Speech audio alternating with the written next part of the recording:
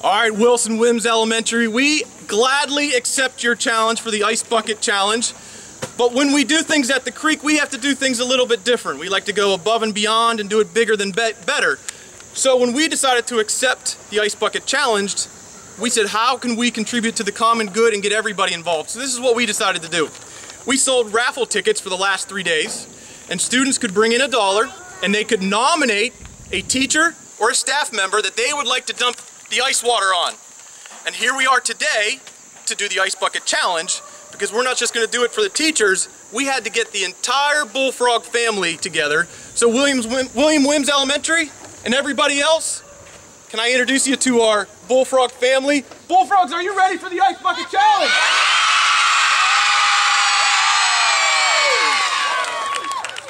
So the money that we've raised almost $500 over 3 days, and we're going to be donating that money to ALS and to the Pancreatic Cancer Action Network, and that's going to be in memory of Mr. Jack Edmundson, father of Greg Edmundson, who was our principal here when our school opened. So, without further ado, let's dump some ice water on some staff members. Who's up first? Ms. Brown!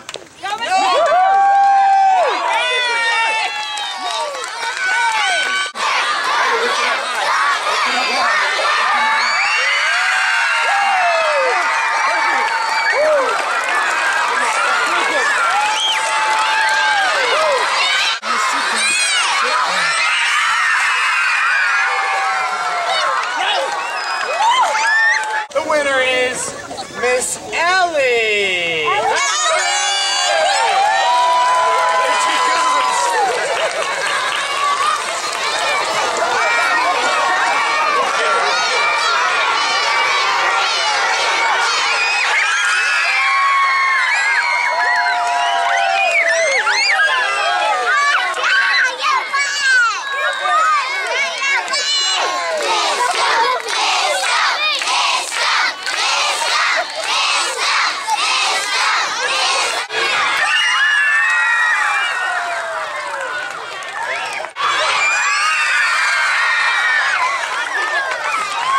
Hi guys.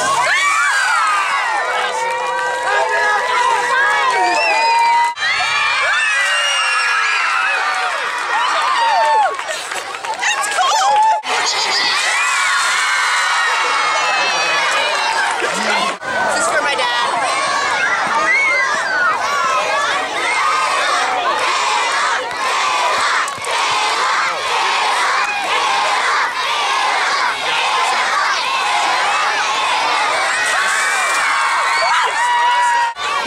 Go for it. Go for it.